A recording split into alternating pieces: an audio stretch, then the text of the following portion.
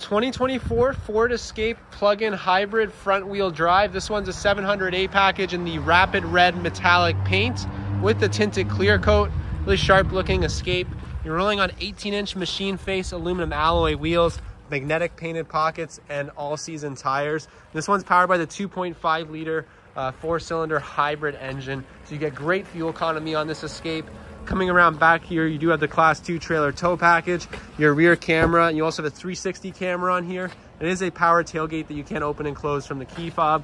Plenty of space back here. You do have that nice panoramic Vista roof here. First and second row floor liners, your charger, a cargo mat, and there is also a cargo shade here that you can install to keep your belongings private.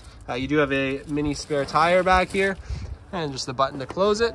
Coming around to the interior of this Escape, there's that nice Vista roof.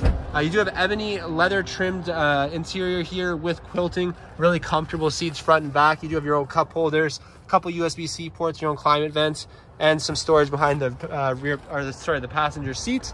And coming around to the front here, you do have power windows and locks, of course, power glass, adjustable mirrors, driver seat memory. You do have the plug-in hybrid electric vehicle premium package on here, so you do have the 10-speaker B&O sound system, and really comfortable bucket seats up here that are powered and heated, of course, and automatic headlights also.